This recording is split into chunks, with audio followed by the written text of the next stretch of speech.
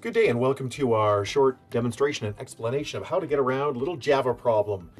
I need to get to a array of disks, which is really irrelevant for the point of this conversation, but it'll bring up an error message. So I need to get into this Dell Equalogics Manager and it says launch in browser. So you launch in browser and it comes up and it says, oh, we're sorry. Yeah, you can't do that because it's not part of an exception list. So I know this is from Java, but I thought that this was actually an Internet Explorer error or a Chrome error. So, or relating to how you make the, relating to the security settings there. So I'd gone into settings and goofed around with the settings in there. We're going to leave that alone because that's not where you do it.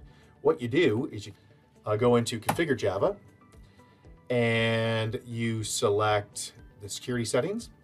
And then in the exception list, you just add an exception. So in my case, press add HTTP 0.100.96.75, click add, click continue, click OK, and I have to restart the browser. So let's do that.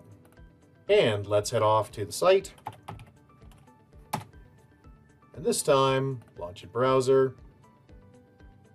Hopefully it comes up with a big blue screen. I accept the risk, run, and dingo. All right, so that's it. That's how you get around our little Java error, Java security error. All right, if you have any questions or concerns, please get a hold of us at www.urtech.ca. Thank you.